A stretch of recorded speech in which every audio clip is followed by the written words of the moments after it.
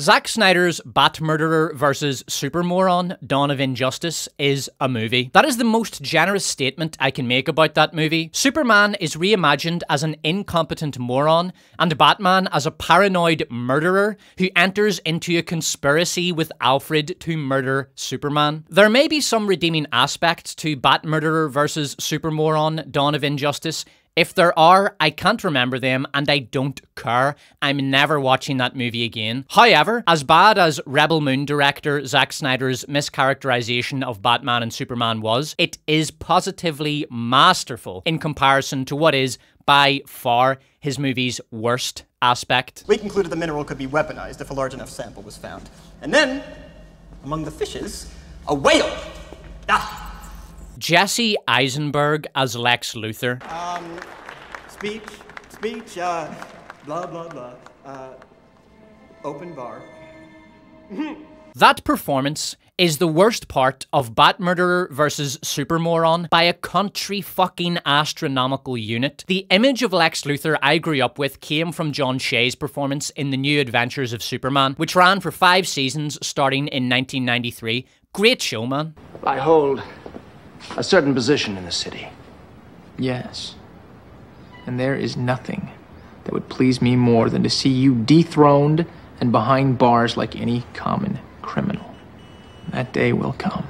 John Shea played a confident, self-possessed, masculine Lex Luthor who was envied by weak men and desired by women. Not because he was Chad, he wasn't, but because he pulsated a dark charisma. He had a magnetic personality. Here's Jesse Eisenberg's Lex Luthor. Because that is paradoxical, and, you, my friend, have a date. Across the bay. Ripe fruit, his hate.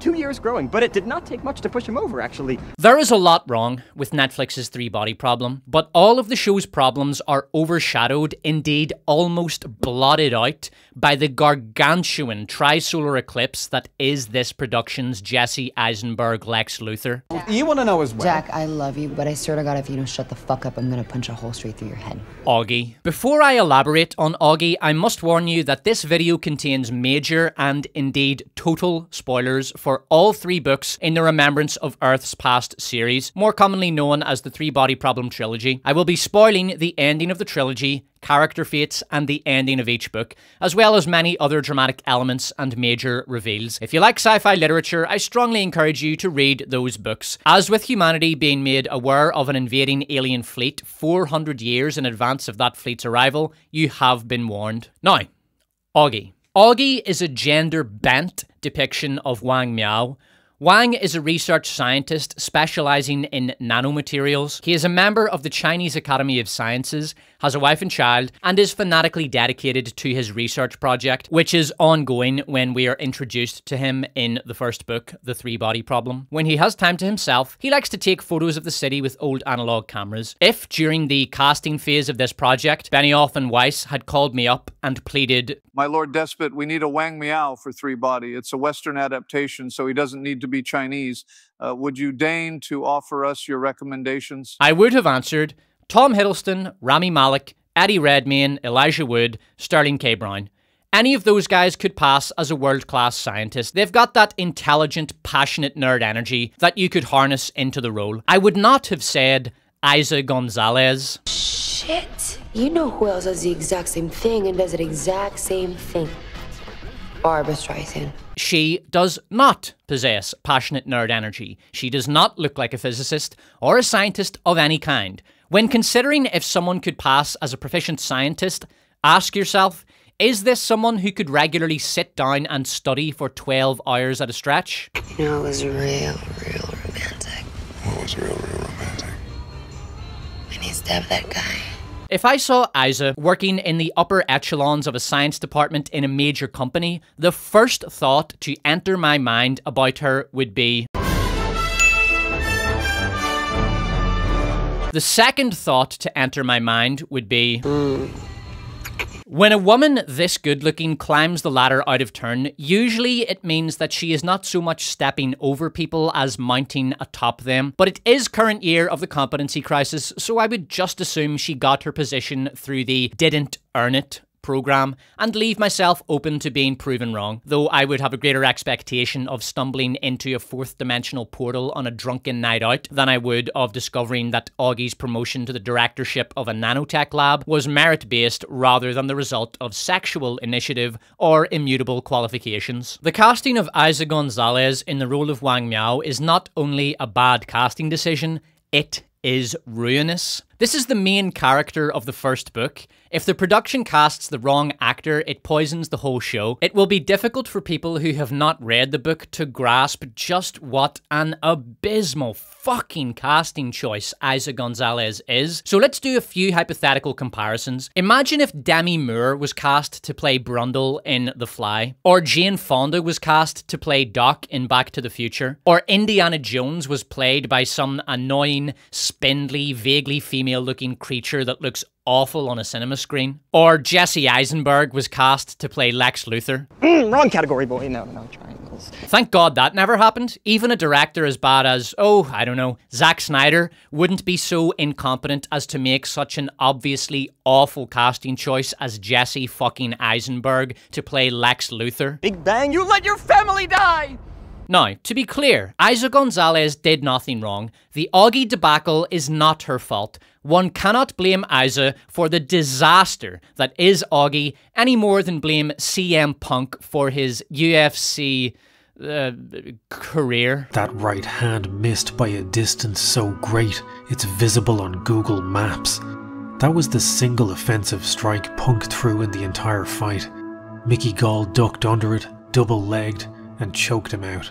It was very weird. The whole thing was very weird. Like right away when you see CM Punk holding his hands up and moving stiff and throwing kicks, you're like, oh, Jesus. CM Punk should not have been permitted to compete with elite-level fighters, and Eiza Gonzalez should not have been playing a nanotech genius in a hard science fiction show. I think Jonathan Frakes said it best. As you watch this cat in my arms, it seems harmless and docile. Well put, Jonathan. And let me ask you a question, Jonathan. Would you have cast Eiza Gonzalez to play Wang Miao? Have you ever walked through a graveyard?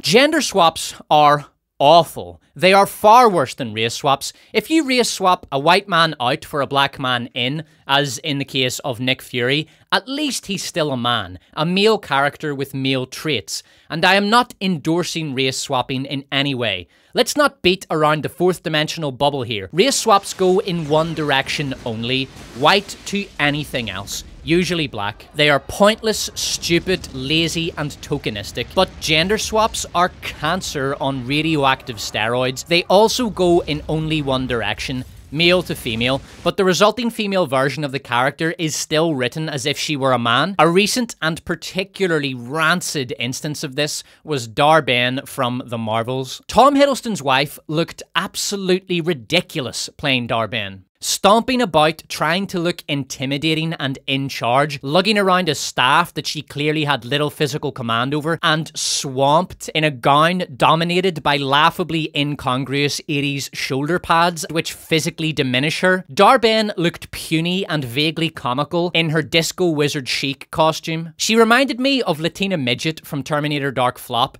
who looked like a toddler that had found her daddy's gun when she was holding a shotgun. Latina Midget was cast to take over the human savior role from John Connor, who was dispensed with.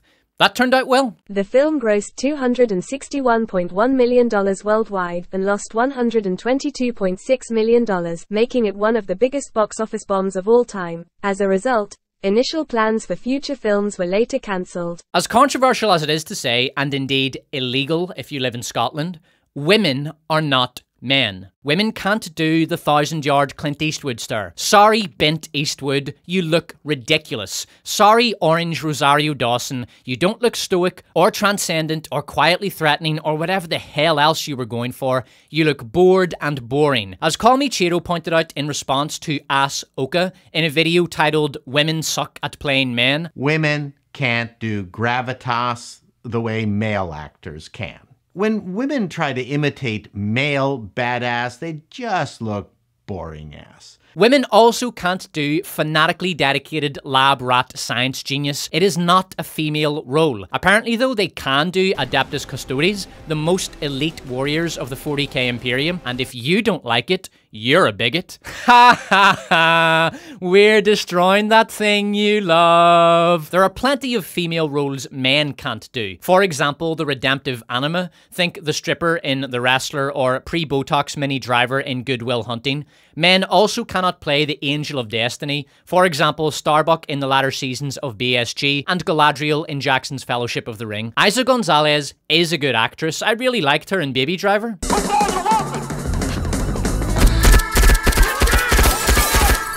But she is atrocious in Three Body Problem. She overacts, she pours too much emotion into scenes that don't call for it, she comes off as histrionic and try-hard. I'm Chief Scientific Officer and I'm ordering you to shut it down. The character Auggie resembles Wang Miao only in her job and her role in the plot. In terms of personality and behaviour, she is entirely the invention of Benioff and Weiss. And as the season of television whose name we dare not utter demonstrated, Benioff and Weiss are not at their best when working entirely off of their own creative initiative. Auggie is unrelatable, unlikable, and boring. Her introductory scene seems to be designed to emphasize just how thoroughly unlikable she is. She and her friend Jean are in a bar, and some guy who, fair play to him, at least has the balls to approach women, walks over and takes a shot. What do you do then? Auggie responds in a manner calculated to display not only how smart and qualified she is, but also how much of a prickly wanker she can be. I design self-assembling synthetic polymer nanofibers. But hey, at least our boy didn't make the mistake of approaching Carrie Mulligan. What do you do then? Fuck you! Fuck you! Get the fuck out of here! Jean also plays the part of the out-of-reach, aloof bitch batting away thirsty barflies. I'm doing a meta-study analysing the results of particle accelerator experiments around the world. Apart from being boring, Auggie's other personality traits are anger and self-righteousness. I can't believe you're working for that fascist fuck again. She is angry at Wade because Wade is a bad man. She develops a sense of righteous indignation because bad things happen. And, near the end of the show, a messiah complex. Strangely though, her messiah complex applies only to actions which result in instant gratification, and not to the greater goal of saving humanity from the Trisolaran invasion, a project which she abandons. Obviously, leaving humanity in the lurch is at odds with Wang Miao's characterization in the book, but as previously stated, Auggie is not Wang Miao. You want to know as well? Jack, I love you, but I swear to God, if you don't shut the fuck up, I'm gonna punch a hole straight through your head. I can't believe you're working for that fascist fuck again. If you don't shut the fuck up, I'm gonna punch a hole straight through your head. I started a company that manufactures them for a variety of potential medical, energy, and materials applications. Fuck him. I will give Benioff and Weiss credit for having the balls to kill Auggie off though. Her death was so cathartic that it was almost worth enduring her presence in the show just to get the death scene. After fixing Mexico's water faucet, Auggie decides she needs to destroy Wade and his enterprise, so she tools up and drives to the company parking lot. What follows is an awesome bloody shootout. In the end, Auggie chooses to go out in a magnificent fucking blaze of glory rather than surrender.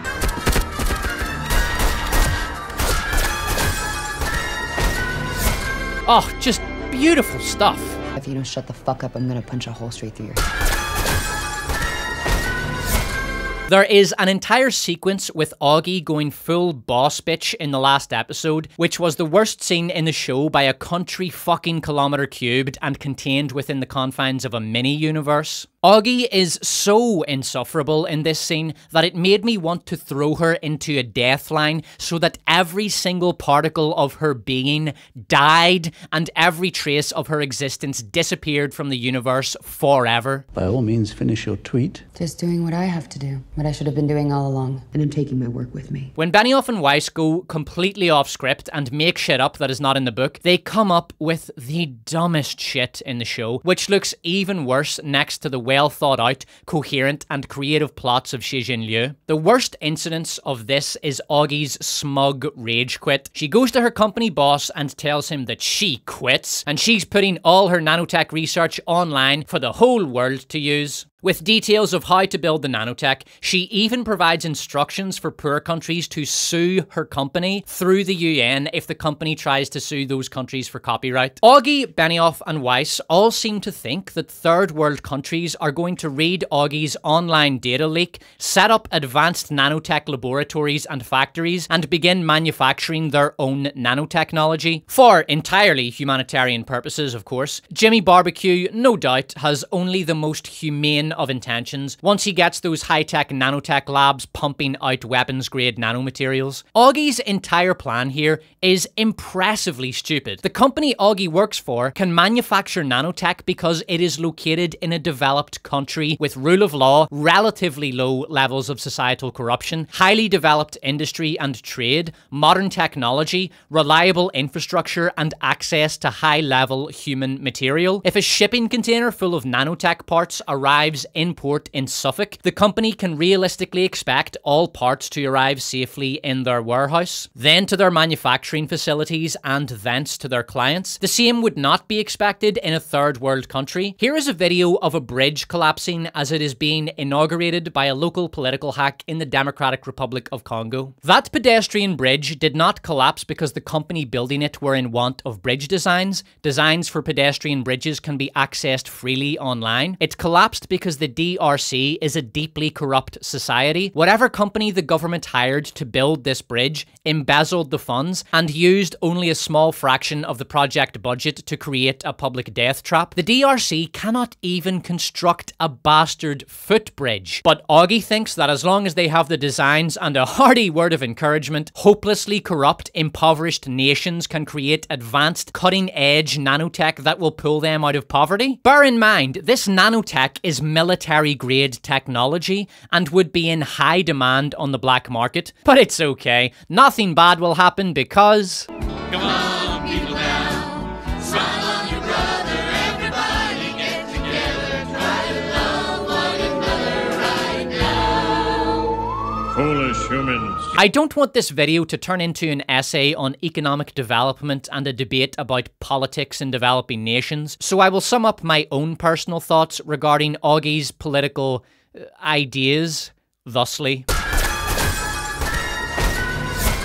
At the end of the show, Auggie shows up to Mexico to cure the plague or something. She attaches a nanotech filter to Mexico's water faucet, thus ensuring clean drinking water for the whole country. For about 5 minutes, until someone steals the immensely valuable, rare piece of nanotechnology. You see, the problem with Auggie is that she has neither read Thomas Sowell nor watched this clip of him on YouTube. They don't ever get to that second stage because once they've seen something that fits their conception of how the world works, that's sort of the end of it. I don't know if Auggie's ass has Wi-Fi, since that is where her head is perpetually located, having entered that region of her body in order to inhale the fumes of her putrefying feculence. I hope it does have Wi-Fi so that Auggie can watch that Thomas Sowell clip and thereafter ask herself, so okay, I fix Mexico's water, then what happens?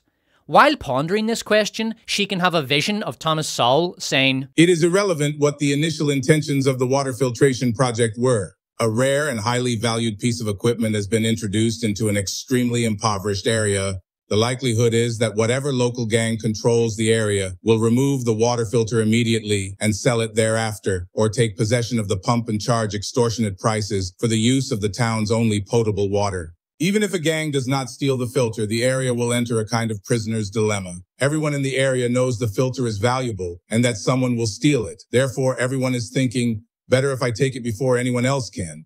At least my family's water will be clean. It is an absolute certainty that the filter will not be on the faucet the next day. Auggie suffers from the vision of the anointed. She believes herself to be carrying out cosmic justice in a community that has been deprived of it. Therefore, the basic laws of economics do not apply to her schemes. If she took a more level-headed approach, one in which she does not play the part of the self-appointed messiah, she would have used a much cheaper filter which wouldn't have been worth stealing, and distributed spare filters around the community. This filter would have been less effective on paper than the nano filter, but in practice would have saved many more lives. In other words, should belong to everybody. I'm afraid that's not how it works. It does if I give it to them. Sue everyone. Sue all the governments of the developing world. That'll make you popular. Let's move on to the next most awful creative liberty If you don't shut the fuck up, I'm gonna punch a hole straight through your head. Let's move on to the next most awful creative liberty Benioff and Weiss have taken, the creation of the friend group. No one told you life was gonna be this way. Quick note, in order to avoid confusion, I will be referring to the Netflix show Three Body Problem as 3BP, and to the novel as The Three Body Problem. I considered calling this show Game of Problem, but for fear of conjuring images of the season of television that must not be named, I ultimately decided against it. Benioff and Weiss have taken the main character from each book and dumped them all together into the same friend group, which they build the story around. The main character from the first book, The Three Body Problem, is Wang Miao, a nanotech scientist who is recruited into the ETO, the Earth Trisolaris Organization, a group of traders working with the alien invader. Wang is recruited by Da Shi, an anti-terrorism detective, to spy on the ETO. As thus far demonstrated, Wang was absolutely fucking crucified in 3BP. His character was abominated and became Auggie, who bears no resemblance to Wang in sexual anatomy, lifestyle, behavior, personality, or critical thinking capacity. The main character in the second book of the trilogy, The Dark Forest, is Luo Ji, my favorite character from the entire trilogy. Luo Ji is the last wall facer and ultimately saves humanity. He later becomes the sword holder and safeguards humanity against Trisolaran attack for almost 60 years. Following that, he becomes a symbol for the human resistance fighters who carry on a hopeless war against Trisolaran conquest during the post-deterrence era. My favorite scene in the entire trilogy is the one in which Luo Ji defeats the Trisolarans by threatening to unleash the universal broadcast in the graveyard where Ye Wen-je is buried. Luo Ji is turned into Sol. Sol shares some superficial character traits with Luo Ji, but the characterization overall is botched, and Sol is ultimately a failed transposition of a brilliant character. I'll talk in depth about Luo Ji's failed characterization in the next section. The main character from the third book, Death's End, is Cheng Xin, an aerospace engineer who is hired by the PIA and put to work on the Staircase project, which aims to send a human brain to the Trisolarans at 1% light speed. She proposes using nuclear explosions in space to accelerate the probe, and her idea is accepted. She is frozen in hibernation as a PIA liaison to the future. Cheng Xin is, by far, the worst character in the Remembrance of Earth's Past book trilogy. She is boring, has little characterization beyond her excessive sentimentality and empathy, is largely sexless, doesn't learn from her mistakes, and her character journey breaks immersion because it is so ridiculously lacking in believability. More on Cheng Xin and the fairly bad final book in the trilogy, Death's End, later on in the video. Cheng Xin is turned into Cheng Xin, who is one of the stronger characters in the show, and a considerable improvement on the insufferable wisp of a character from the novel. The wallflower of the group is Will. Will is based on Yun Tianming, a terminally ill engineer who is selected for the Staircase project. Will matches Yun Tianming almost perfectly. Yun is an unambitious, withdrawn, socially awkward, underachiever, and friend zone type. He's the guy you're referring to when you say, nice guys finish last. He is a boring person, but a good character. Not everyone is fun and interesting. Some people are just boring, and having a character like that pop up in fiction occasionally infuses it with a sense of realism. Will is hopelessly besotted with Jean, but this is very much a friend zone situation. Jean is just not interested in a wimpy wallflower who has all the masculine sexual energy of Jaden Smith. You're wrong!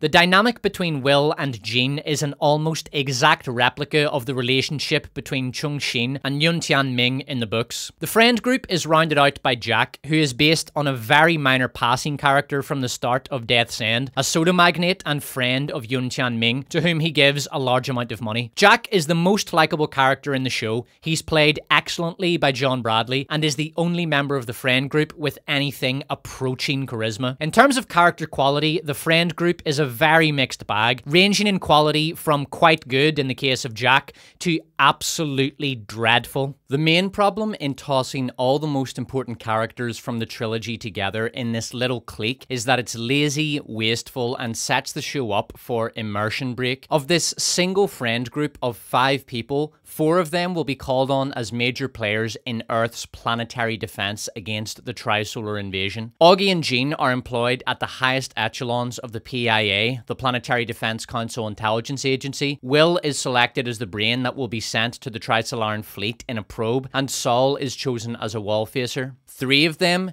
Jean, Saul, and Will, turn out to be 3 of the most consequential people in human history. Saul will go on to defeat the Trisolarans as wall facer, Will will go on to provide solar humans with their last chance to save themselves, and Jean will make 2 of the worst decisions in history, leading to the total annihilation of human life in the solar system. And these people all just happened to hang out together before the Trisolar Crisis. They would all have a greater chance of simultaneously surviving a battle royale Haitian cookout in the Australian outback than of all being selected as indispensable instruments of human defense. It's ridiculous. The only way this can work is if this friend group has some sort of divine mandate, which of course they don't. The PIA, with essentially infinite resources and access to the entirety of the pool of human expertise, are going to find better and more qualified people. Can they really not do any better than a Mexican supermodel to head their nanotech program? The other problem the friend group arc introduces is inane sitcom drama. I would rather spend an hour posing for a needle eye portrait than go over that drama in anything resembling detail. So here is a very brief summary of the vapid interpersonal drama in 3BP that I could not give the mass of a 2-dimensional slice in shit for.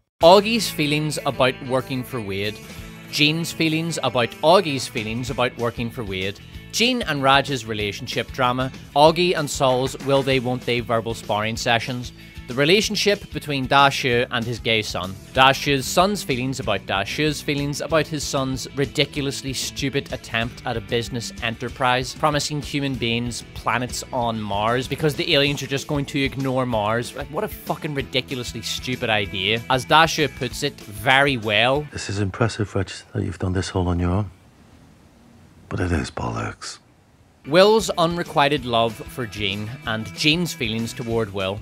Saul and Augie's feelings about Will's feelings about Jean. Will's feelings about Saul and Augie's feelings about his feelings about Jean. That's not to say all the human relationship drama in the show is bad. Some of it is genuinely good and helps with characterization and building stakes. Jack and Will's relationship drama is heartfelt and romantic, and Jack's determination to help Will pull through his stage 4 cancer diagnosis was genuinely moving. You're not giving up on your own fucking life. Jack's empathy for and strong support of his dying friend is one of the reasons he was the show's most likable character. Jack and Jean's relationship, built around trying to crack the 3-body game, was also good because it was funny, relatable, and entertaining. Jack and Jean did have good chemistry and played well off each other, and I actually laughed out loud at this joke. Did they figure it out? Not according to modern physics. They'd still need the starting parameters of all 3 bodies. Will you shut the fuck up, troll? Our computer works. And this. Promise me you'll stop playing, please. All right, fine, I'll stop. The Sword Lady said we're supposed to use science to save the next civilization, right? Both are well-timed comic beats, and this feeling of an almost pathological addiction to a video game will be familiar to anyone who has ever been addicted to a game. There are tens of billions of genocide victims who would attest to my addiction to 4X games, such as Civilization and Total War, if they could. But recreational genocide is a young man's game. Unfortunately, I no longer have the strength of will required to stay up till 4 AM in order to starve the entire Russian population to death. Video game addiction is a minor theme in the first book. There's a scene in the book in which Wang Miao is threatened with permanent expulsion from 3-body, a prospect which horrifies him. When Jack is murdered, you actually care, an aspect of 3BP that does merit praise. The only part of the friend group that really worked was Jean, Jack, and Will. It's also reasonably lore accurate. In the third book, those 3 characters attend university together, though they don't hang out after university. The constant hanging out is another major problem with the friend group. How do these people have so much time on their hands? Wang Miao, a nanotech physicist, spends almost all his time working. When he's not working, he's with his family. What little free time he has, he spends on his amateur photography. But Auggie, the brilliant nanotech supermodel, has time to hang out with the guys all day, sit around with wallfacer Saul talking shite, and go to bars so she can inflate her ego by embarrassing random men for the crime of approaching her. And when she gets put into protective custody after the ETO bust, What does she do all day? Does she pore over the falsified particle reactor data that has clearly been sabotaged by the Trisolaran Sophons like a good PhD level physicist? No. She sits around drinking, getting stoned, and whining. To be fair, in the books, Luo Ji is a wastrel when we are introduced to him. When he is chosen as Wallfacer, he openly admits to the UN Secretary General that he is a hack academic who writes half-assed, crappy papers based on sensationalist source material so he can, in his own words, muddle through. He is twice divorced with no kids and devotes much of his time to indulging in short flings. He is something approaching a nihilist. 3BP does depict these more obvious aspects of Luo Ji's characterization in its transposition of him. Sol is a layabout stoner. He has a one-night stand with a girl and seems quite eager to get rid of her when he's done with her. He is a second-rater who is quite content to take some job in a particle accelerator, and he expresses a nihilistic attitude toward humanity. What if you have one kid, and that one kid has one kid? Eventually, humanity will die out, and then we don't even have to worry about these aliens. This is both good and correct, but unfortunately, that is where Sol's characterization stops in 3BP. The creators miss the more subtle but just as, if not more important aspects of Luo Ji's character. Luo Ji is cunning. He is good at psychological manipulation. This is foreshadowed in the books in his character introduction. He perfectly times the duration of his one-night stand relationships, manipulating the girls so that they take off voluntarily on cue without him having to go through an awkward breakup scene. He also manipulates public opinion in his profession. He selects sensationalist topics for his papers because he knows it will get him noticed, garner him reputation, and ensure his position, which is how he survives in the publish-or-perish world of academia. One such paper on the topic of cosmic civilization theory, that is, how alien civilizations would theoretically interact with one another, written before the Trisolar Crisis, gets him noticed by the Trisolarans, who instruct the ATO to assassinate him out of fear that he will discover the secret of dark forest deterrence. These character traits are what make Luo Ji ultimately a successful Wallfacer. He is able to manipulate the human public into thinking he has given up on his Wallfacer duties, which in turn fools the Trisolarans. He puts on an act, playing the part of the depressed loser, driven to alcoholism and depression out of pining for his wife and child, who are in hibernation. He turns his home into a pigsty of discarded cigarette butts, empty drink bottles, and filthy clothes. This is a smokescreen behind which he builds the weapon of dark forest deterrence. The Trisolarans do not become aware of this until Luo Ji literally has his finger on the trigger and threatens to annihilate both Earth and Trisolaris. It's beautiful. Luo Ji has a dark passenger who travels with him on his journey as Wallfacer. The dark character traits that foreshadow the psychological elements of Luo Ji's victory as Wallfacer are completely absent from Sol. This is both bad and incorrect. Sol can seduce women but has no ability to psychologically manipulate them. He ends up arguing with the redhead he had a one-night stand with, becoming emotionally invested in the conversation. This is just poor. Luo Ji takes pleasure not just in the sex he has with his women, but in toying with them, and he doesn't argue with these women because to do so would be an expenditure of emotional energy that Luo Ji at that point in his life does not have. He just doesn't care. Sol is too simple-minded, brooding, and emotional to be a good Wallfacer. He's too much of a good guy. He doesn't have the cunning of a Wallfacer. He has no dark passenger. We will next examine Jean, 3BP's version of Cheng Xin. By the way, that's how her name is pronounced in the audiobook, so that's what I'm going with. In order to contextualize 3BP's adaptation of Cheng Xin, I must first explain why Cheng Xin is an abysmal character, the worst in Remembrance of Earth's Past trilogy, and why the final book in that trilogy, Death's End, is a catastrophe. The Three-Body Problem and The Dark Forest are both masterpieces, but we must not allow our love for those books to blind us to the glaring issues with Death's End. The main character in Death's End, Cheng Xin, is awful. She is teeth-gratingly stupid. The novel also fails at world building. The geopolitics and sociology of the world are terrible. Firstly, humanity would never have chosen Cheng Xin as sword holder. In the novel, her selection is explained by the fact that humanity has become effeminized and weak, and that sentimentalism has taken hold and trapped the public in a kind of waking dream. This is total bullshit. That is not how humanity would behave while engaged in a cold war with Trisolarans. Trisolaris, humanity was a few years away from being exterminated by the arrival of 8 Trisolaran droplets, which would have wiped all human life from the Earth to prepare the planet for Trisolaran colonization. Such an event would turn humanity into an almost pathologically paranoid species. No one would trust the Trisolarans. Different countries would insist on having their own dark forest deterrence system, and they would fight to defend it. Are you seriously going to suggest that Russia, China, Japan, America, France, the UK, and India aren't going to absolutely insist on their own dark forest deterrence system after the Doomsday Battle and the near conquest of Earth? Even if a single deterrence system controlled by one sword holder was established, no one is selecting Cheng Xin. Who is this woman?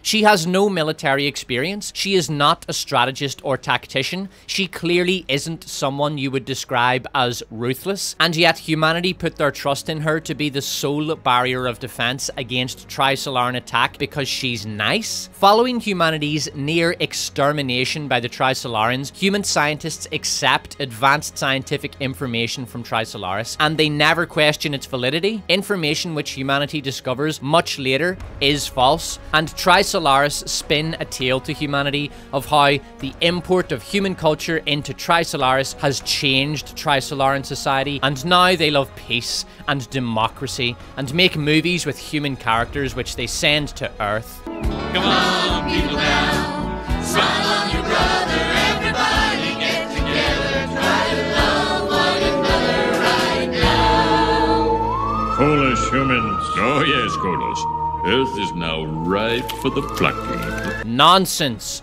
No one would trust the Trisolarans. Any science humanity receives from them would be discarded immediately as falsified and intended to waste humanity's scientific resources, or more likely, a Trojan horse. Any art they send would be rightly regarded as part of a psyop, intended to convince humans of Trisolaris' newfound softness and good intentions, and thus get humanity to let their guard down. A movie made in Trisolaris and sent to Earth could even be a weapon and contain advanced subliminal elements intended to manipulate humans into self-sabotage. Any interaction with Trisolaran science or culture would be rightly outlawed, and following the lifting of the Sophon lock, humanity would press ahead aggressively and fanatically with scientific research in the hope of catching up to Trisolaris before that rapacious species of alien scum inevitably launch another invasion. When Cheng Xin fails in her duty as sword holder, when she literally throws away the universal broadcast trigger and simply allows Trisolaris to take possession of the Earth with droplets they deviously hid in the solar system,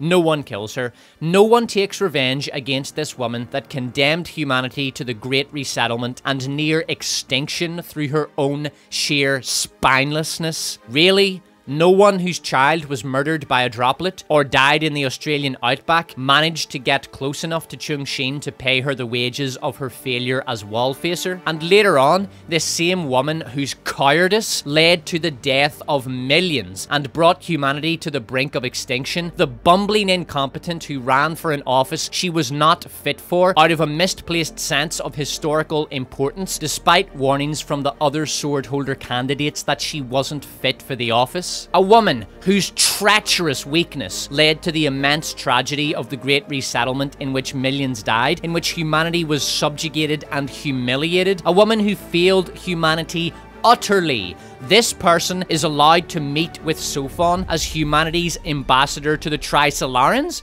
Are you fucking kidding me? No. No one would allow this. No one would trust her. Many would think, justifiably, that she was a Trisolaran agent, and later she is allowed to walk into the Halo Group headquarters and order humanity's last hope to surrender to the Solar Fleet, a fleet they could easily destroy, and by doing so, she obliterates any possibility that humanity will achieve light-speed travel before the coming Dark Forest strike. No. Just no. This is nonsense. A Lightspeed loyalist would do all of humanity a big favor and assassinate her. She would be killed while in hibernation, or her shuttle would be blown up in space before she got to Halo City, or she would be assassinated shortly after arrival. Even if she was allowed to meet Wade and order him to surrender to the government forces, one of the soldiers in the room would kill her then and there, because the soldiers knew, just like Wade and everyone else in that room knew, that lightspeed travel was humanity's best hope, if not their only hope. They would not let the sentimental foppery of one stupid little bitch stand in the way of humanity's survival and triumph. And Cheng Xin never pays for her mistakes. All of solar human civilization is wiped out, every man, woman, and child, but she gets to go on living. That is unjust. The reader deserved the catharsis of Cheng Xin's death. The reader earned that catharsis by putting up with such an insufferable, incompetent moron for so long, and that catharsis was denied us. Unjust. After humanity confirms that a dark forest strike is on the way and they have no defense against it, they have three options. They can slow down the speed of light in the solar system, thus creating a barrier against all threats. This is examined but deemed impossible. The two remaining options are the bunker option and the light speed option. The bunker option is to build space cities and shelter them behind Jupiter so that humanity can survive when a photoid strikes the sun and ignites it like a bomb. The light speed option is to build light speed ships, get as many people out of the solar system as possible, and make for the stars, the ultimate hope being to find and colonize faraway planets. In the book, humanity chooses the bunker option and ban all research on lightspeed travel, and even ban humans from leaving the solar system, deeming it escapism. This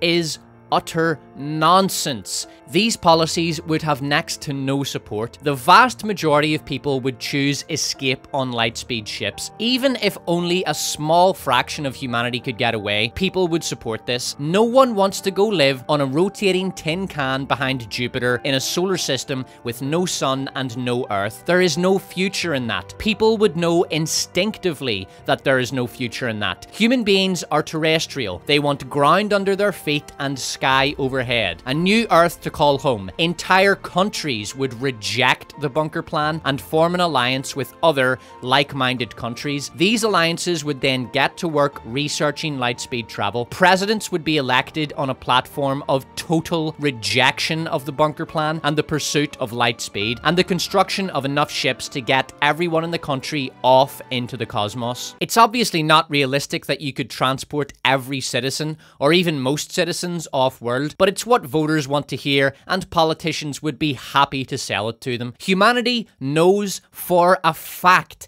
that lightspeed travel is possible because the second Trisolaran fleet was approaching at light speed, and the idea that humanity could develop it for themselves is realistic. If, for example, Japan, South Korea, Taiwan, Australia, and New Zealand all elected pro-lightspeed governments and pooled their resources, they would almost certainly achieve lightspeed within a century, possibly a lot sooner. Support for a bunker plan would not get beyond an international cabal of corrupt billionaire elites. Every single country would oppose it, but in Death's End, almost the entire human race, all governments, all nations agree to the bunker plan and go to live in space cities behind Jupiter. That's just fucking dumb. And Xi Jinping's overall description of the universe as an inherently evil place that is in a constant, inevitable process of collapse toward one-dimensional space is profoundly nihilistic and depressing, and the promise of the great universe reborn in 10th dimensional reality is insufficient consolation because it just starts the whole process all over again. Cheng Xin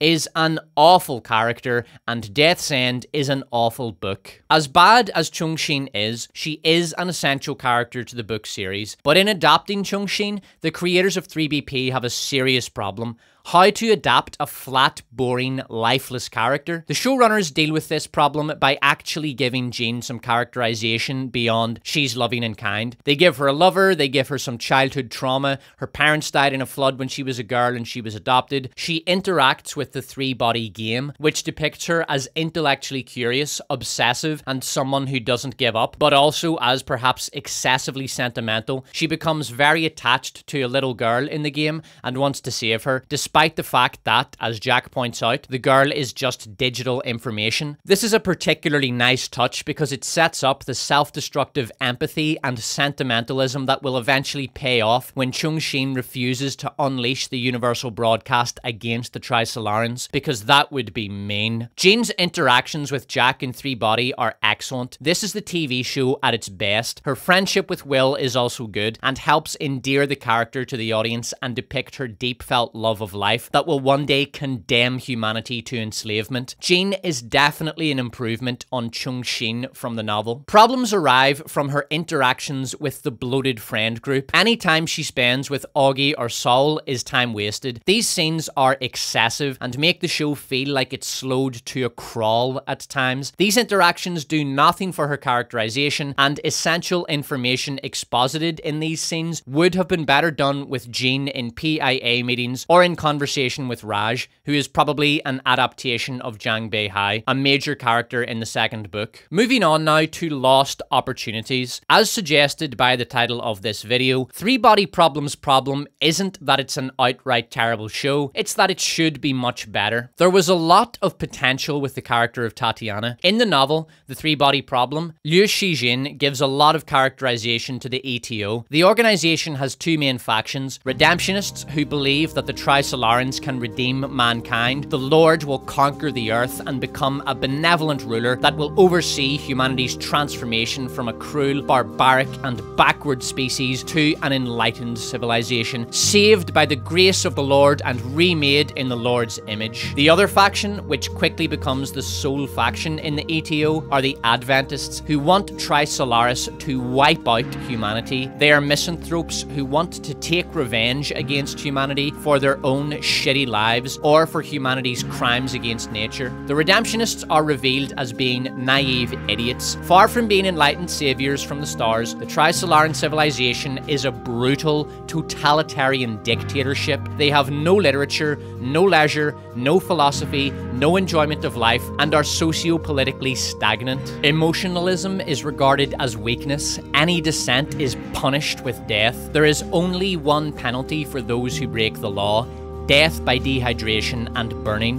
This is a far more bleak, hopeless, and authoritarian society than that imagined by Orwell in 1984. A fairly good historical parallel for the ETO is the urban middle-class Russians who turned to Bolshevism after the 1917 Russian Revolution. They believed that by rejecting the antiquated Tsarist system and embracing the promised utopia of communism, they would create a paradise on Earth. The reality was quite different. In the novel, ETO members are the naive Russian who looks to the future with starry-eyed expectation following Lenin's seizure of power. They are the Extinction Rebellion activist who climbs atop a train full of broke working stiffs to punish them for the crime of their existence. They are the self-flagellating attention seeker who glues herself to a road to prevent ambulances from getting heart attack sufferers to a nearby hospital. They hate humanity, and they idolize the Trisolarans both as a means of coping with their own self-hatred and to give themselves purpose in a world where they have lost faith in human endeavor. There are scenes in the novel in which Adventists speak of how much they despise humanity. In the show, the inherent misanthropy of ETO members is present in the characters of Mike Evans and Ye Wen-jie, but not Tatiana. This is a missed opportunity. A fleshing out of Tatiana's character should have been coupled with exposition concerning the Trisolarans. There is some characterization of the Trisolarans, but not enough. We learn that they struggle to comprehend the concept of lying, that they fear humanity because of the human ability to lie and withhold information, that they believe themselves superior to humanity and are utterly ruthless and intent on exterminating humanity. This is decent, but we need more. In the novel, there is a scene in which the Trisolaran princeps interrogates the pacifist who sent the "do not respond" warning to Earth. During the interrogation, we learn of the tyrannical nature of Trisolaran government and society. This could have been adapted in a TV show. After Auggie leaves the PIA, she is secretly contacted by Tatiana. They meet up and quickly begin a romantic relationship. This will be both LGBTQ inclusive and smoking hot.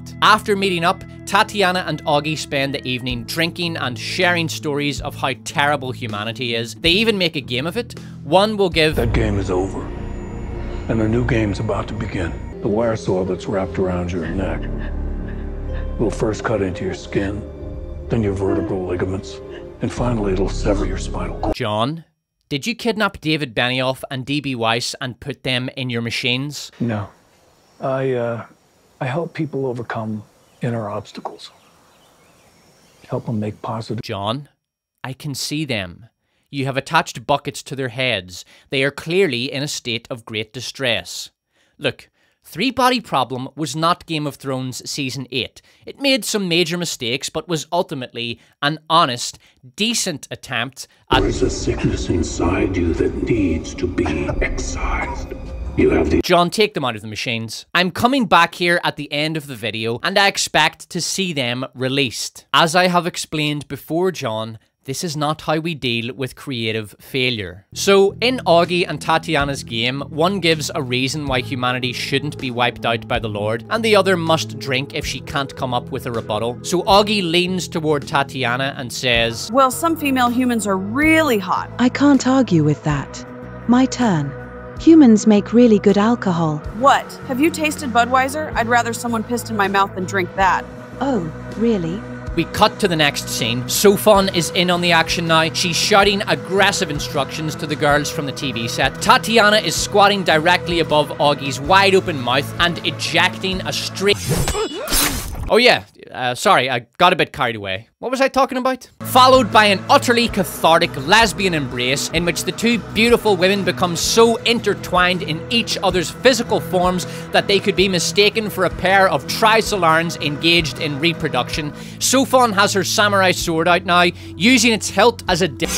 Shortly after their lesbian awakening, Tatiana invites Auggie to play a secret level of 3-body, reserved only for the truest of believers in the Lord. She places the VR helmet on Auggie's head, and Auggie is witness to the scene from the novel, with human analogues in place of Trisolarans, of course. She learns about the brutal dictatorship that rules Trisolaris, about the complete lack of compassion, mercy, art, diversion, and restraint in their society, and their plan to utterly annihilate humanity. When Auggie, shocked, removes the helmet, Tatiana, in a state of elated religious rapture, exclaims, "They're not coming to save us. They're coming to destroy us."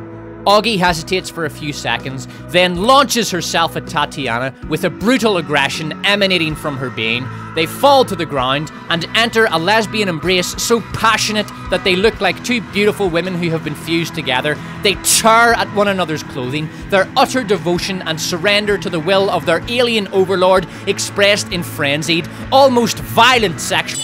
Showing the pacifist Trisolaran interrogation also pays off the do not respond setup. The warning message from Trisolaris demonstrates that the Trisolarans are not a hive mind, and there is such a thing as divergence of opinion in their society. It also creates curiosity in the reader. What individual sent this message and why? Beyond the obvious that the Trisolaran is a pacifist. Why is he a pacifist? What about the Trisolaran society has made him a pacifist? What are his motivations? Does the Trisolaran fleet perhaps belong to an intra-Trisolaran rival political entity that the ostensible pacifist seeks to hinder? These are interesting questions. In the book, the reader is given interesting and satisfying answers. In the Netflix series, the viewer is given nothing. The interrogation of the pacifist also sets up the epilogue of The Dark Forest, in which Luo Ji has a conversation with the pacifist on the topic of love, among other things. It's a beautiful scene, and 3BP should have gone out of its way to set up the exchange between Luo Ji and the pacifist so that it has greater emotional impact at the end of Season 2. There is plenty of crap the writers could have removed from the script to make room for a deeper exploration of Trisolaran society and better characterization of Tatiana. And smoking hot lesbian sex.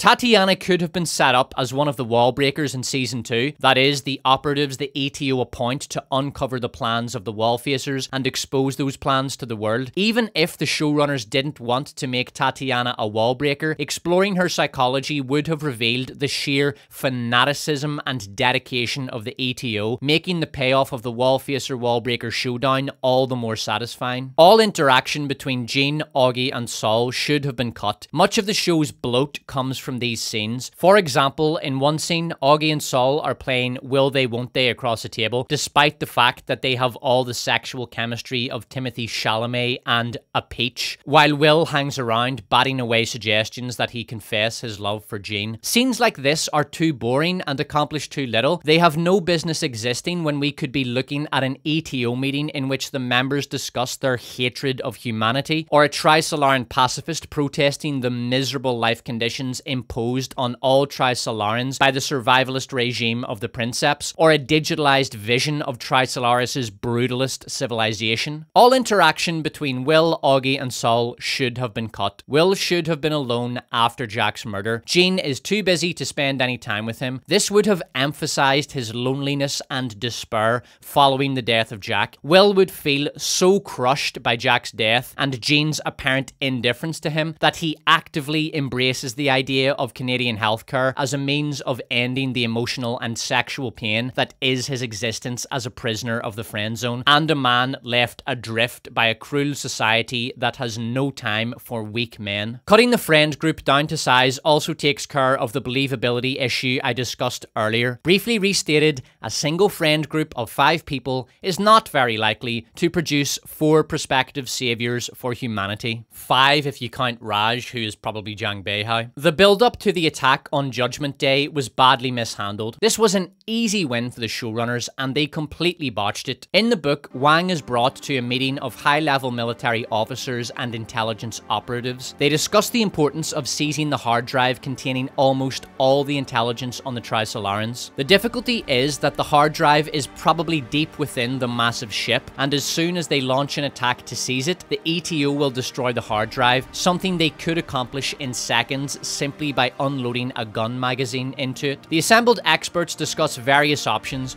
including gassing, special ops, and experimental weapons, but nothing is likely to achieve the goal of seizing control of the ship quickly and in total secrecy in order to preserve the hard drive data. Da Shi comes up with a simple, elegant solution. Tie a nanofiber between 2 posts placed either side of the river and sever everyone in the ship. This scene explains to the reader why the nanofiber is the only good option and is important in the characterization of Da Shi, who one of the attendees calls a demon. The many military and intelligence officials from around the world gathered in the same room also communicates the extensive efforts being made on a global scale to combat the Trisolaran threat. 3BP replaces this intense scene with Auggie bitching and moaning to Wade. The ETO raid is a much better scene in the book. The police rush in and take control of the room. A young woman, an ETO member, grabs a large metal ball. This is one of 3 balls which represent the Trisolaran system. It's basically a 3D flag.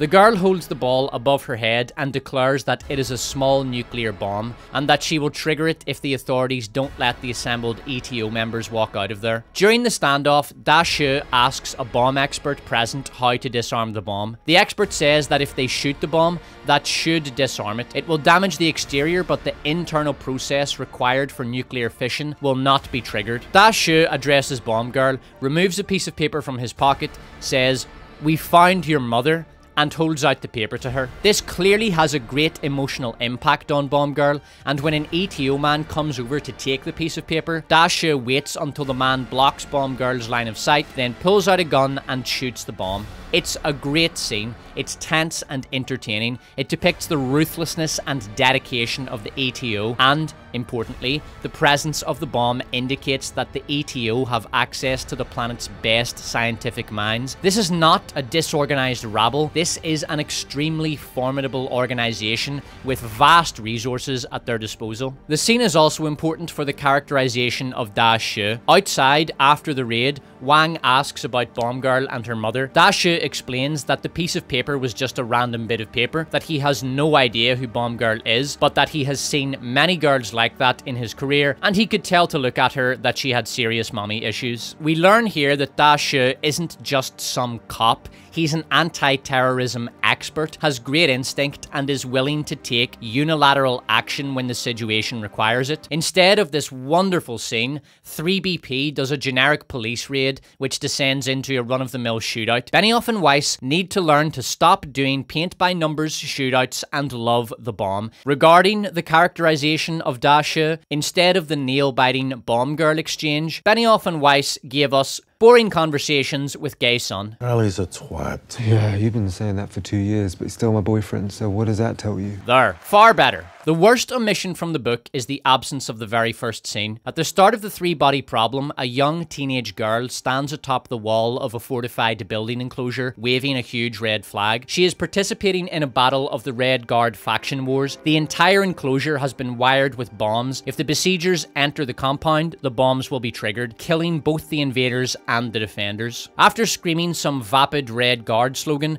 the girl is hit by a single bullet. She dies immediately and falls from the wall. The faction that shot her take her body and mount it on the spiked railings of the compound gate and shoot it some more. We learn later in the book that this girl was the younger sister of Ye Wen-jie. This is an extremely important scene. The defensive tactic of wiring the entire compound with bombs is foreshadowing of Luo Ji's victory against Tri-Solaris through the use of dark forest deterrents, which, when triggered, will ensure the annihilation of both Earth and Tri-Solaris. Ye Wen-jie's sister is a metaphor for and foreshadow of the ATO. She is a traitor. We learn later in the book that she betrayed her own father, denouncing him as a reactionary. She does this not out of self-preservation, but genuine ideological conviction. But she's too emotional, she's too fanatical, and ends up getting herself killed. The death of Ye Wen-jie's sister has a rhyming couplet later in the book.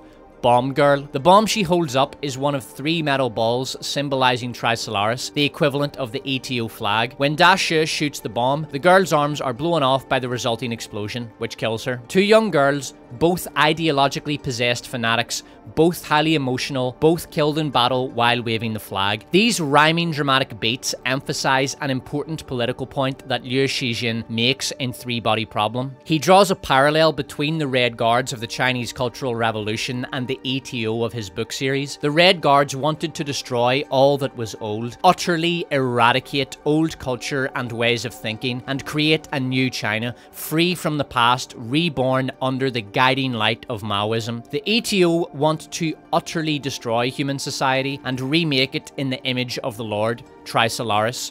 Some want to help the Tri-Solarians eradicate humanity entirely and remake the very Earth itself. The book's opening scene is important to the characterization of Ye Wen-jie. She sees her father murdered by the Red Guards in a struggle session. She is betrayed by a close friend. She is tortured for the crime of refusing to denounce her dead father, and although it happens pre-narrative, she witnessed her sister being swallowed up by the Maoist cult and betray the family, then later hears of how her sister died on some god-forsaken battlefield of a children's war. Ye Wen-jie is a woman who has lost all hope in humanity. It's possible we'll get Ye Wen-jie's sister's death scene at the start of season 2, as it would couple nicely with Sol's victory as Wallfacer, but the scene should have been the opening scene to the show, followed by the struggle session. For all its faults, some aspects of 3BP are excellent, and these merit mentioning. With the obvious exception of Isa Gonzalez, the casting is generally great. Liam Cunningham is excellent as Wade. His levels of charisma, aggression, presence, and gravitas all match that of Wade. Benedict Wong is superb as Da Shi, who was a very true adaptation of the book character. Jonathan Pryce was very well cast as Mike Evans, and both actresses who played Ye Wen-jie were very good. Zine Zheng, who played young Ye Wen-jie, was particularly outstanding. All of the China scenes depicting the life of young Ye Wen-jie were excellent. They were the best part of the show. The struggle session the show opens with is absolutely brilliant. From the broad staging of the scene to the small details, that is a great scene. One small detail I liked is the frumpy clothes worn by Ye Wen-jie's mother, the closest thing she could find to the ghastly, loose-fitting, amorphous, sexless uniform of the Red Guards. She dresses in this hideous attire in a clumsy attempt to imitate Red Guard chic, and thus endear herself to the mob of bloodthirsty revolutionary youths, and to further distance herself from her reactionary husband, who she betrays. This scene was cut from the Chinese Tencent adaptation, almost certainly as a result of CCP censorship, which is a deal breaker for me. Robbing Ye Wen-jie of her character motivation is bad enough, but to allow direct regime censorship of the script makes the show unwatchable. I utterly reject the Tencent adaptation. Sia Shimuka was the perfect Sofon. She perfectly captures Sofon's erratic, erotic, and exotic blend of danger, elegance, and beauty. Sofon is a truly bizarre character in the book, and the surreal poses of the character in 3BP beautifully evokes Sofon's eccentric nature. She walks on lava and floats before the trisolar eclipse. These shots are absolutely gorgeous examples of visual symbolism done well. They are symbolic of how Sofon drifts elegantly through calamitous disasters in the book and retains her otherworldly grace throughout all of them. The shot of Sofon floating in front of the trisolar eclipse is a mini masterpiece in itself. The three suns are assembled in the frame so that they look like an eye. This is a visual metaphor for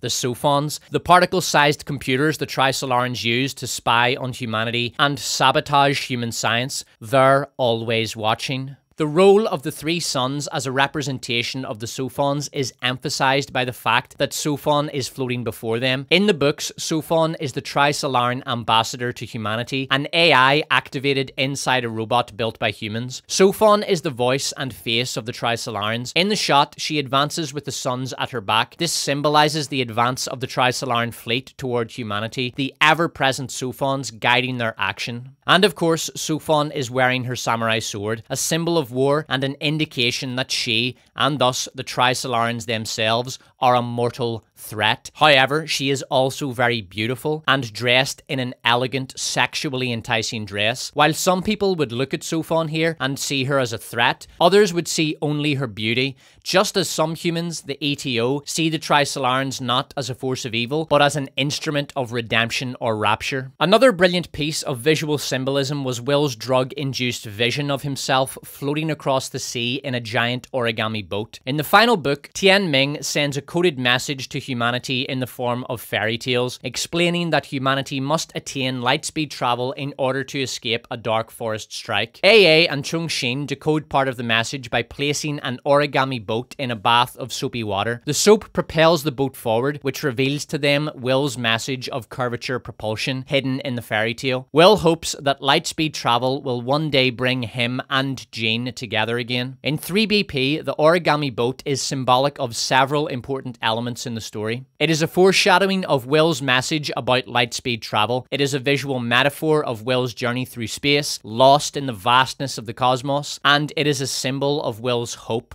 that one day he will be reunited with Jean through the mechanism of lightspeed travel. The origami boat as a symbol of the relationship between Will and Jean is set up in the scene on the beach when they make origami boats together and float them into the sea. Almost all the main dramatic set pieces in 3BP were brilliantly staged. First contact with the Trisolarans, the aforementioned struggle session, Ye Wenjie's imprisonment. The attack on Judgment Day was actually improved by giving the victims of the attack on board the vessel some characterization. Showing the slaughter of children, albeit off camera, was extreme. Certainly not something any viewer wants to see, but Wade carrying out an attack that he knows will result in the murder of many children does infuse an element of evil into his character, who, in the novel, is described as evil. I also liked the "You are bugs" sequence, with the Sofons unfolding into two-dimensional space and wrapping around the Earth. The Earth appearing to be trapped by the Sofon here is a visual metaphor for the Sofon lock on human science, which traps humanity in a state of technological inferiority, which will, barring a miracle, result in the annihilation of the human species and the colonization of the Earth by the Trisolarans. A potential plot hole this scene introduces is the possibility that the Sofons can interact physically with the three-dimensional world, which they of course can't. The hijacking of human electronics should have been explained as the result of a hack by the ETO, that they set up Trojan horses in media software all over the world using login details given to them by the Sofons. Not including this plot hole fix was a major blunder by the writers,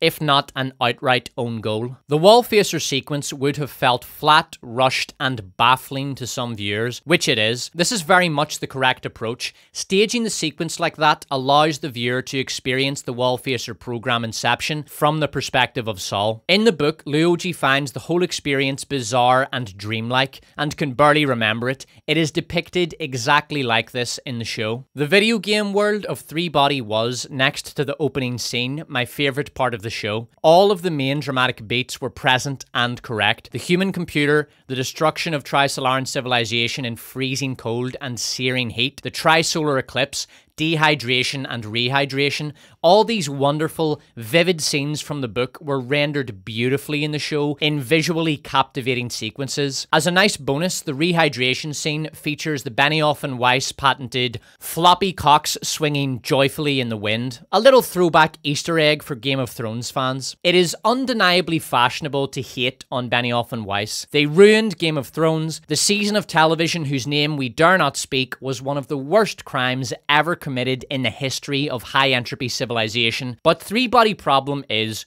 overall, a decent effort, though an often unsuccessful one. It has not redeemed Benioff and Weiss. It certainly has not absolved them, but it has earned them a stay of execution. Speaking of which, John, I trust you followed my instructions and released Benioff and Weiss? I help people overcome inner obstacles.